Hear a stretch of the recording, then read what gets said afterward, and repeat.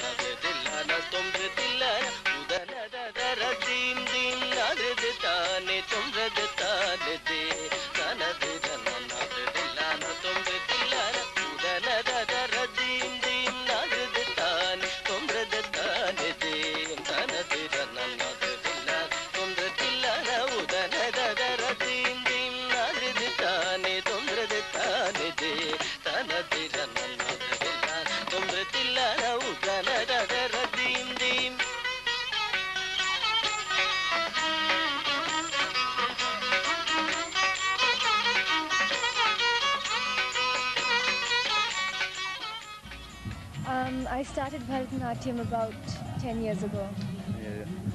I did 15 years before in India, and then now I'm working in London. And what's the type of dance that you've just done?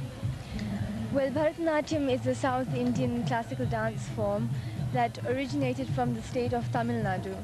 And it started off as a temple dance form where girls called Devadasis would dance in the temples as a form of worship to the deity of that particular temple. How popular is this dance in Britain itself here?